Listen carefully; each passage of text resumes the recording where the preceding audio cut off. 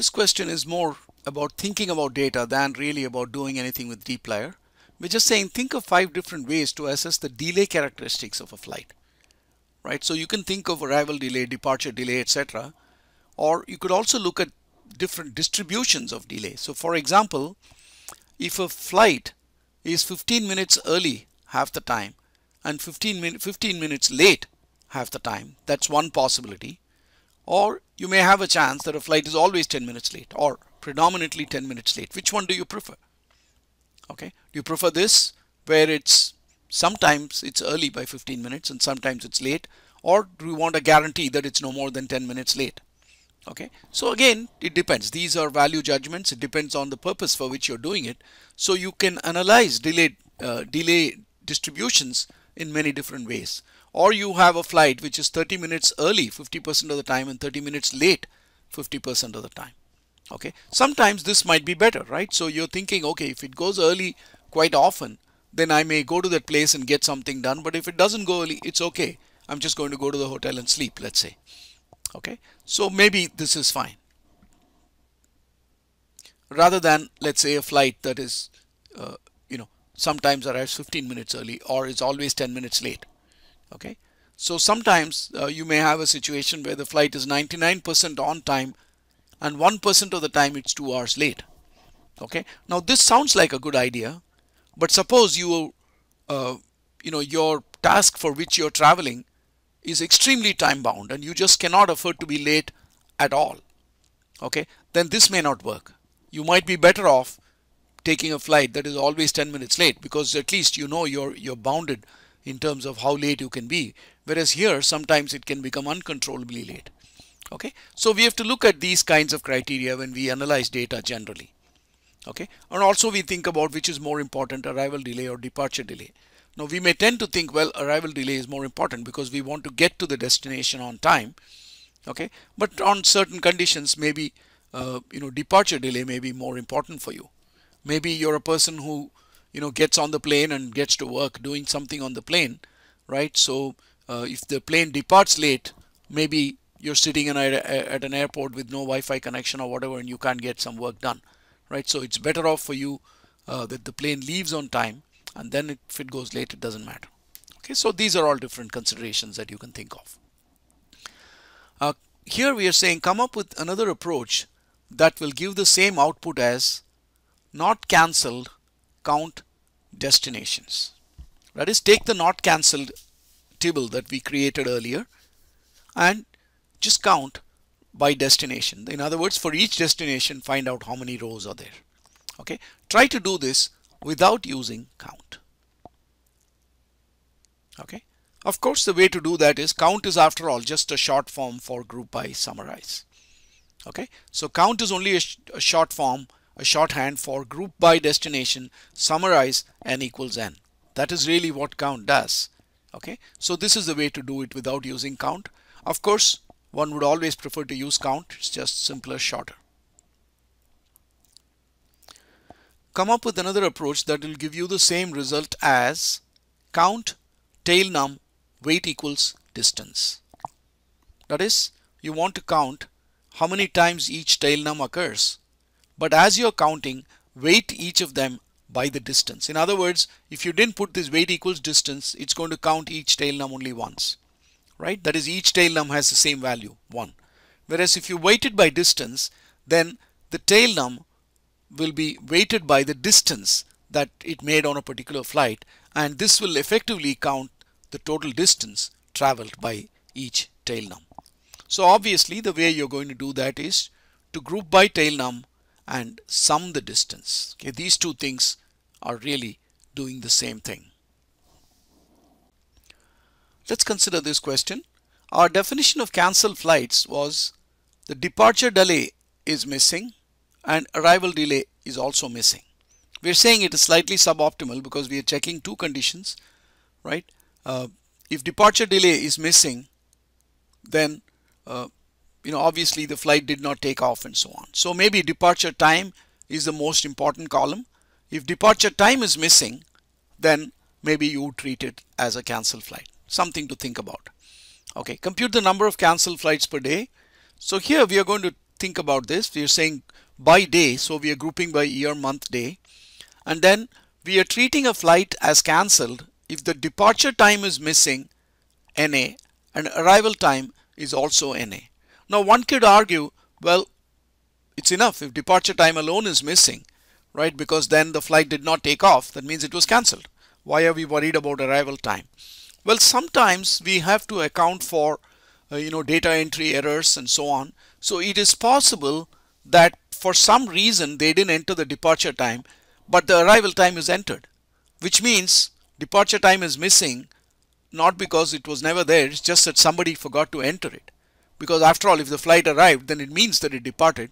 So we are just playing safe by including both of these conditions here.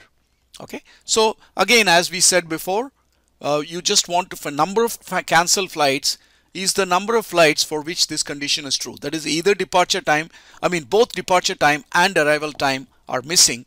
Then we treat it as a cancelled flight. So we are just adding it up. Okay, so here we are saying, is the proportion of cancelled flights related to the average delay? In other words, for every day, we want to calculate the proportion of cancelled flights, and we also want to calculate the average delay for each day and see if there is any connection. One would expect that there is some connection, right? Because most of the time, a lot of flights get cancelled due to weather conditions. And under weather conditions, you will find that many of the flights are delayed, especially the departure time, arrival time, whatever, right? So there we can expect that there is some correlation. Let's check it out. So again, we are grouping by year, month, and day, and we are first finding out how many flights were cancelled, just like we did before. And proportion cancelled is basically number cancelled divided by the total number. Again, this is proportion per day, right? Because we've already grouped. And therefore, within the group, when we apply all these functions like n, you're talking about the count within the group. And number cancelled is sum, again, sum of the things within the group.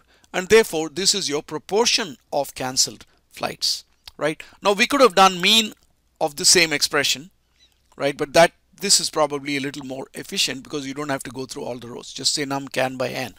Okay, so this is a more efficient way of saying it. We could have done mean of this expression. That's not efficient. Okay, so average delay, again we are finding out the average delay, mean of the arrival delay, na.rm equals true, right? So we've got for every day, we've got the proportion of cancelled flights and we've got the average delay for the day. Now we are ready to plot it. We can say ggplot, plot average delay on the x-axis and proportion cancelled on the y-axis. So we are trying to see if there is a positive correlation here. And then we do a geom point plus a geom smooth. And this is the result you get. Average delay by proportion cancelled, and that's the smooth line. And in fact, what we expected seems to be true, right? There is definitely a positive correlation here that as the average delay increases, you see the proportion of flights cancelled is also higher. Okay, of course, there are some outlying points and so on, but by and large, the points are all fairly closely distributed around the line. Okay, so it looks like there is some reason to believe that hypothesis is indeed true. Which carrier has the worst delays? So again, now we are going to group by carrier and calculate the average delay. Mean delay is mean arrival delay and a.rm equals true, right? Of course, when they say delay, we have to interpret it carefully. What do we mean? Arrival delay, departure delay?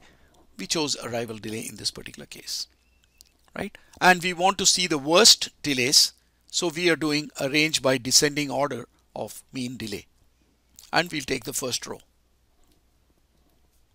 Okay, so you can answer all these sorts of questions quite easily. Now, there is also something called as grouped mutates, finding the worst members of each group, right? So we are creating this data frame called flights small, where, okay, I didn't create flight small earlier. I'll include that in our in the group. Flight small is basically a data frame with fewer columns. That's all it is. Okay, so group by year, month, day, and then here we are saying filter rank of descending order of arrival delay is less than 10. Okay, so we arrange it first in descending order of arrival delay, and then we say take only those which have a rank of less than 10. So rank is one of the functions too, which we have not discussed earlier. So that's a thing. Okay, and since it is in descending order, obviously the high delays will be up front. So the worst members are going to be those with ranks 1 to 10, or 1 to 9 in this particular case. Okay, so we can find popular destinations as flights grouped by destinations and filter n greater than 365. Okay, so that means destinations that have more than 365 flights during the year. That means there were more than one flight going to that destination every day on the average. So we're just calling them as popular destinations. So we take popular destinations and filter by arrival delay greater than 0, and then find the proportion of delay, arrival delay by sum of the arrival delay. Right? So we are taking the proportions and then select day, etc., etc. We are doing these kinds of operations. Okay. So what we really want to do is to show you that once you have the data with you, then you just come up with all kinds of questions. Whatever questions you have, you can come up with, and using the functions of dplyr, you can very quickly analyze the data. Right? So you spend more time thinking about what kind of analysis you want than thinking about how am I going to code this thing in R. Because dplyr is such a powerful library, such a powerful package, that you can spend more time thinking about your problem and what you're trying to achieve than wondering how am I going to get it done with code. Okay, so that's really powerful, and you will find that in your project you're sitting with dplyr all the time.